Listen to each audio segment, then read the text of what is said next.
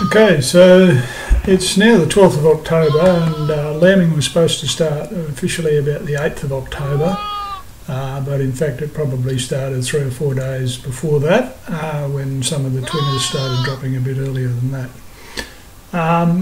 So it's been going pretty well. We haven't had any ewes get into any real trouble, but some of the twin ewes have dropped off their second lamb, which in Merinos seems to be fairly normal. I think I mentioned in a previous video that you're lucky to get 150% success rate out of twin ewes in Merinos. We're not quite sure why that is. There is some interesting recent research that suggests that lack of melatonin might be a little bit of a problem, causing lack of oxygen in the second twin's brain, which means that they don't actually suckle quite as well. Anyway, whatever the reason, they drop them off, and so if they're visible and you can get at them easily, we go and pick it up and bring it home and then try and feed it and raise it at home. Now sometimes the mum has dropped them off for a good reason, they're deformed or whatever, and you just can't raise them. You can pick the abandoned lambs because they'll be sitting somewhere in the paddock with no ewes anywhere nearby.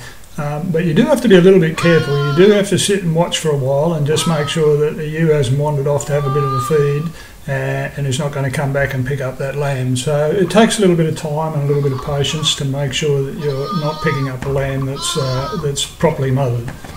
So if you spot one that's been dropped off, and if you can get at it easily, in other words, without disturbing the other ewes and making them drop off their lambs, run away from their lambs and causing more mismothering, then we go into the paddock very carefully and pick up that lamb and bring it home and try and raise it at home.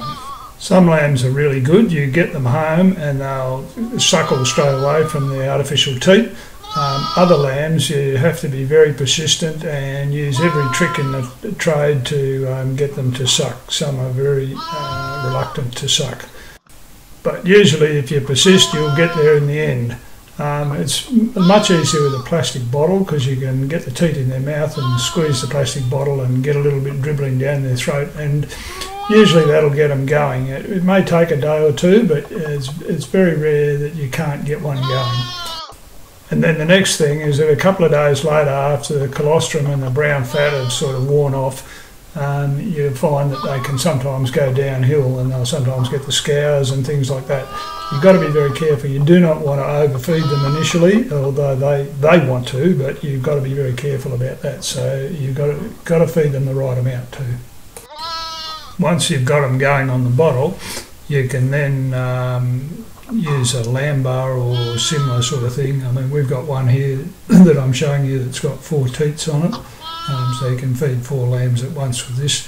I'm showing it to you with it on my knees, but normally you hook it onto the side of a fence or something like that, and that way you can manage the lambs onto it and then take them off, fill it up again and get another set of 4 lambs, feed them, take them off, and keep repeating the process if you've got multiple lambs. At the moment we've got 7 lambs, sorry, I beg your pardon. And Sarah said, Dan, please don't find any more. I'd like to show you some video of the ewes with their lambs because they're so cute watching the little lambs play around, and it's great watching the mums, you know, in the birthing process and that sort of thing. However, I really don't have enough camera equipment to be able to get close enough to do that. With Merinos, you do not want to get close to them while they're lambing because they'll just up stakes and walk away and leave the lamb behind. So I can watch them through the binoculars from a distance and observe what's going on, but I cannot, with my current equipment, film it. Maybe towards the end of lambing you might be able to get a bit closer with the camera to get some footage. Anyway, we'll see how we go on that one. In the meantime, here's some video of them being cute. Thanks for watching, and I hope you enjoyed it.